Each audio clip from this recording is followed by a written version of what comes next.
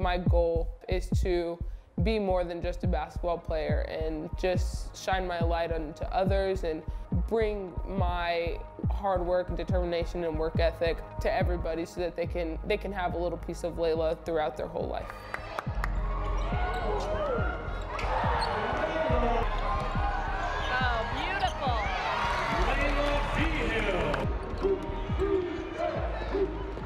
For my family, more of going to play sports at the next level was more because that was our only way to get an education.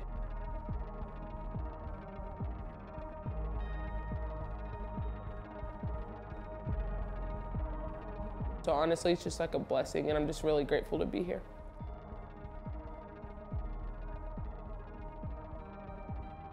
Facing all of this adversity with 6 players, it's hard right now.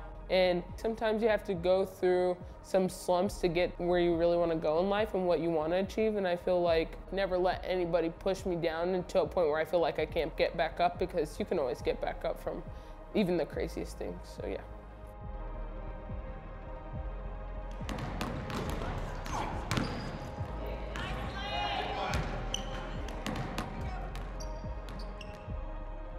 A lot of things that coaches and a lot of players will say is, who cares? Nobody cares if you're tired.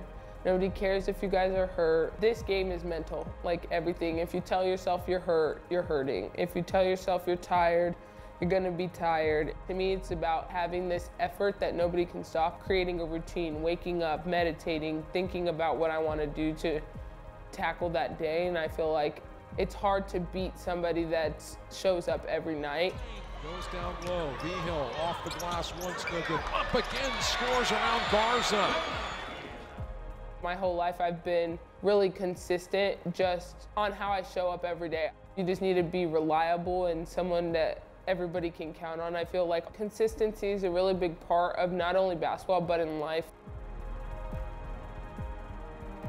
My mom and dad could always count on me to be there for them, when they needed me to help with my siblings, and they knew I was willing to give up time with my friends to be there with my family. My parents are a really big contribution to my success, and athletes their whole life. My love grew within my parents.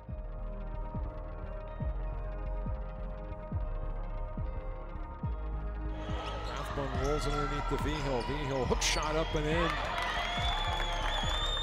Also my fiance Josh, reminding me that there's so much more beyond basketball, and that this is just something to better me as not only a person, a basketball player, and as a woman.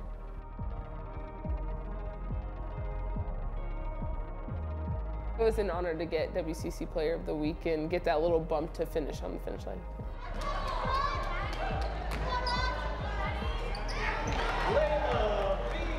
Anybody, any little girl watching this, especially my little sisters, it's not always going to be easy. There's going to be times where you ask yourself, is it worth it?